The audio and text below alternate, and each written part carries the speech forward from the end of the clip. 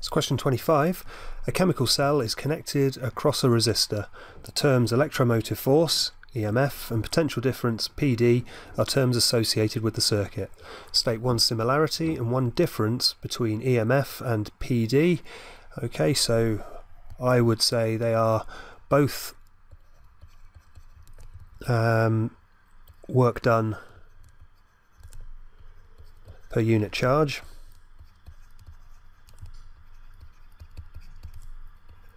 I know the mark scheme also says you can say that they are both measured in volts, so that's fine.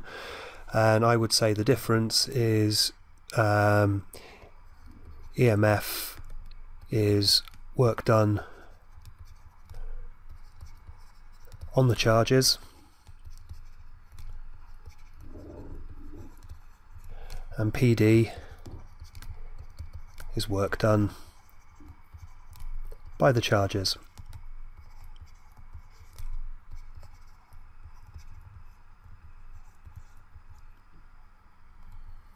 Okay, let's move on to part 2.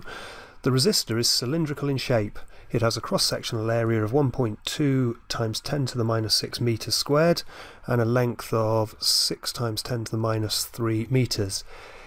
In this resistor there are 9.6 times 10 to the 16 free electrons, and we've got to calculate the mean drift velocity V of the electrons when the current in the resistor is 3 milliamps. Okay, so we need to know that the current is going to equal NEAV,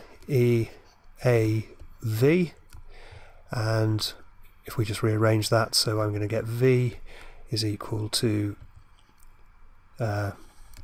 I over NEA, and if we just look at this formula, we know that that's the current.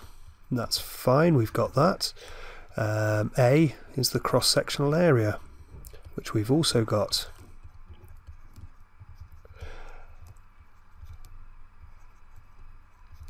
Oh, don't know what that's meant to be. It's meant to be an area. And E is the elementary charge.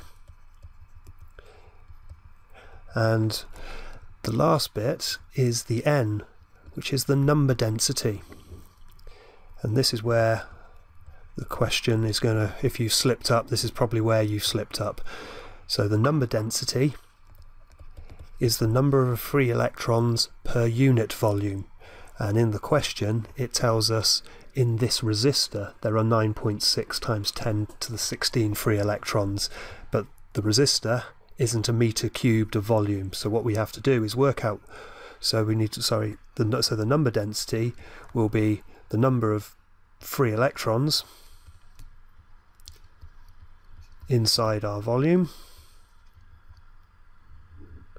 and if we divide that by the volume, that will get us our number density.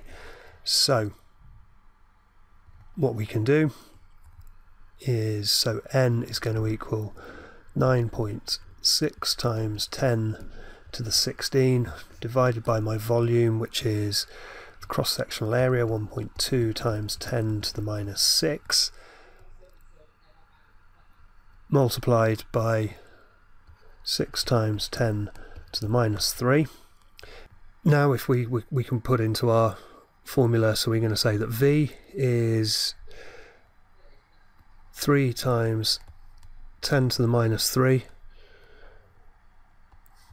So that's our current divided by our number density, which is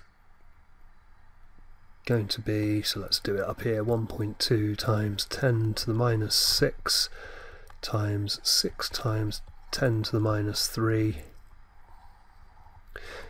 divided by 9.6 times 10 to the 16 multiplied by our elementary charge, which is 1.6 times 10 to the minus 19, and multiplied by our cross-sectional area, which is 1.2 times 10 to the minus 6 meters squared.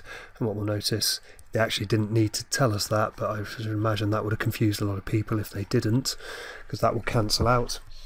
And if I put that into my calculator, I get an answer of 1.171 times 10 to the minus 3.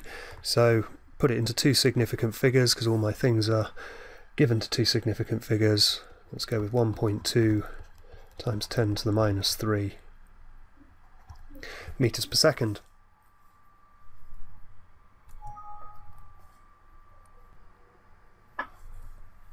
Okay, in part B then, a student is given a chemical cell, an ammeter, a voltmeter, a variable resistor and a number of connecting wires. Design a laboratory experiment to determine the internal resistance R of the chemical cell using a graph. Start with a circuit diagram. In your description, pay particular attention to the circuit used, the measurements taken and how the data is analysed using a graph. Well, let's say start with a circuit diagram. I'm going to do that bit last because what I want to look at is the analysis,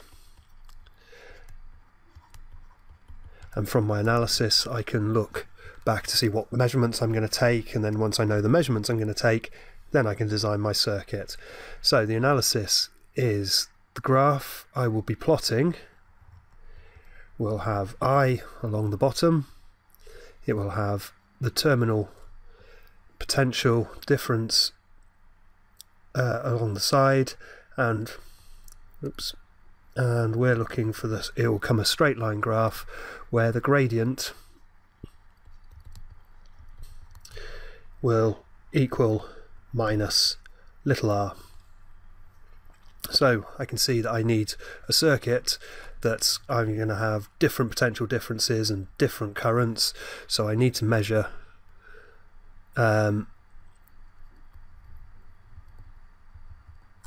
V and I, and in order to do that I would have a circuit, and I've got to be able to change V and I, where V is the terminal potential, so I need my cell. I'm going to need an ammeter in that circuit, and I'm going to need a resistance in the circuit, and because I need to be able to change I, I'm going to need to be able to change it, so the current, so I will put a variable resistor through, and I will have a look at V over there. And so basically how the measurements are taken, what we need to do is change the variable resistor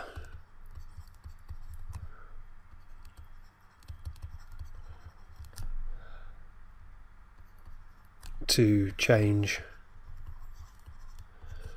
the current, or to change the ammeter and voltmeter readings.